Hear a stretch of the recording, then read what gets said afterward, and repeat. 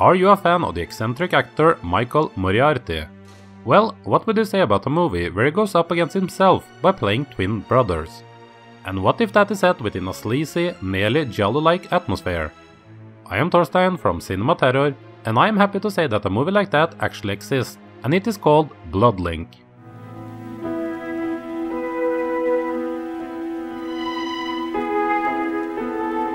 Moriarty plays the brothers Craig and Keith Mannings. Craig is a calm, intelligent and charming guy, who seems to have done well for himself as a respected doctor. While his life has been going good, he starts to get an increasingly amount of violent visions.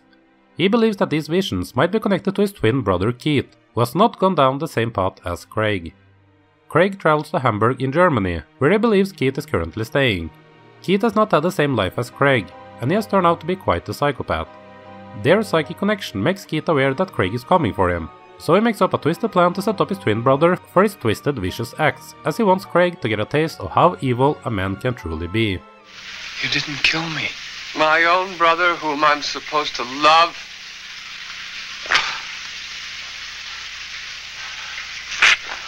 The Italian and German co-production that was Bloodlink is basically the good old story of good twin versus evil twin. The story isn't remarkable at all in that aspect, but it is a serviceable premise for a Euro thriller with a twist of giallo to it. There's some incredibly weird, sexual and illogical twists and turns that will leave you either amused or scratching your head. I will say that you will have to have a taste for the more sleazy aspect of cinema if you're going to have some fun with Bloodlink, because if you're here looking for story and characters that make any type of sense, then you got the wrong movie. A guy that looks like he had fun was the star Michael Moriarty. He is known for having an on-screen persona that always seems to be a bit off, and he has gained a bit of a cult fame due to his involvement in several of Larry Cohen's best work. Moriarty has to carry Bloodlink, and he does it with pleasure. I never really been a fan of the guy, but I must admit that this film turned me around on him. He seems a bit off and weird as the good guy Craig, and as Keith he gets to go all out and be as insane as possible as this terrifying serial killer with an impotence problem. Well, isn't it gonna hurt your brilliant career to have a criminal for a brother? Huh? I guess not. You can capitalize on it. You can make us study in depth of a warped mind. He becomes creepy and pathetic, making himself become an excellent bad guy and a great adversary to his good guy character. Moriarty is as engaging as you could ask any actor to be, and his work here made Bloodlink an enjoyable experience for me. While the story presented didn't impress me, there was some attempts on making Moriarty's characters be complex. The impotence of the Keith character was used as both the explanation of how he became this way and the ludicrous way he was brought down.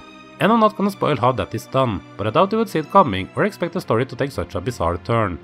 I guess it could only come from an Italian, and calling me of no surprise when I found out that director and co-screenwriter Alberto Di Martino was behind the even more insane Exorcist ripoff The Antichrist. I'm not sure if these two films are representative of the madness that Di Martino usually includes in his movies, as these are the only ones I've seen out of his filmography of nearly 30 movies. But judging him on a pure entertainment level, he is 2 for 2 in my book, and I definitively need to check out more of his stuff. I could easily see one of his jollies being sleazy fun, as Bloodlink has plenty of that going on. And speaking of craziness, guess who pops up and actually gives a performance in Bloodlink? You sure you're okay? You see? You never let your guard down with Mannings, huh? Yeah, none other than cult legend Cameron Mitchell. He plays a retired fighter who has been able to accept that his stay in the spotlight is over due to health issues.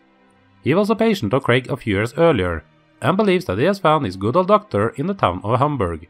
It is however Keith that he comes across, and Keith takes great pleasure in destroying this poor old guy. It's fun that we get Mitchell in a good shape here, and you can't be a fan of these kind of B-movies if you don't appreciate King Cameron. Speaking of people to appreciate, the score here is actually done by none other than Ennio Morricone. But it isn't his best work, and I honestly didn't notice much about the music except that Morricone was credited for it. I know I might be hyping up Bloodlink a bit, so let me also warn you that while I found lots of enjoyment in the film, it will probably fall a bit on the boring side for the majority of regular horror fans. There's not much suspense or logic to be found, and unless you find Moriarty's acting as engaging as I did, then I doubt you will like this very much. The pacing is uneven, and the fact that the story is a bit lackluster and tired will turn many off from this film. But if you're into eerie trashy, weird stuff, then I think you should take your chances on Bloodlink. I know I enjoyed this film way more than what I believe most others will, so keep that in mind while I give Bloodlink the fine score of 3.5 out of 5. Have you seen this little weird film? What were your thoughts on it? And what do you think of Michael Moriarty in general? Leave all your thoughts in the comment section below. And if you enjoyed this review and want to hear me talk about the other Martino film I've seen, The Antichrist, then I do have a video review up on my channel for that one as well. Be warned though, as that is one of the earliest videos I did, and the quality is even worse than what I'm able to do today. That's all I got today. Have a great day wherever in the world you are, and thank you for watching CinemaTerror.